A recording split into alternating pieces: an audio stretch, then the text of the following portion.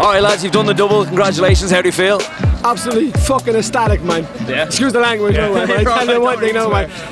Dundalk went one up, they thought they had it, nowhere, man, not a hole. No. From the lows that the club was at a few years ago, where, you know, we're back to being... we're back to where we are. We're the best team in the country. One of the best teams, one of the best supporting teams, and they're double. Look at it there today. The treble as well, the women won this afternoon, so... You can't forget them, you can't forget them, you can't forget them. Champion!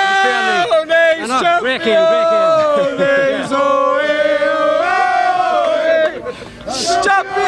Here, when you went 1-0 down.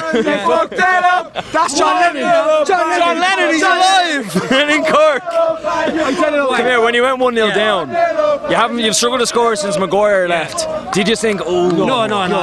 We have great, I tell you, we have great faith in that team. And we knew that they would come back. And when we scored the second one, we knew it was going to go to penalty, and we knew we had them.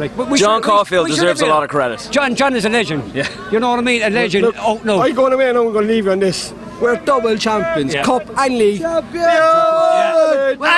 the President's Cup. And the President's Cup. It's the treble, the domestic treble. Congratulations. And next year we'll be bigger and stronger. You've got Champions League next year as well. Champions League is no matter. We're going to get players that are going to come. They want to come to this club now. They're going to want to come in. They're going to want to play for us. And you know what? Next year's our year again. We're going to win it again. Thank you. Cheers, lads. Thanks very much. No worries.